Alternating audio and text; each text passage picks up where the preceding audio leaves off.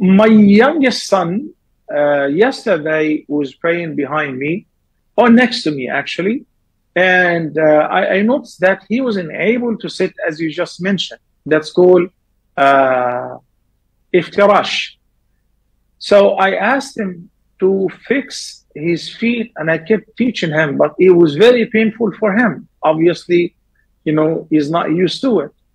So in this case, sit in a way that suits you. Some people may have muscle ache, muscle problems, or bone problems, or fractures, or problems with the toes. So in this case, sit in a way, you don't have to keep your right foot erect. Maybe you lower it down, or sit in a position which is not painful for you, because the Almighty Allah said in Surah Al-Taghabun, فَاتَّقُوا اللَّهَ مَا which means keep your duty to Allah to the best of your ability, as much as you can.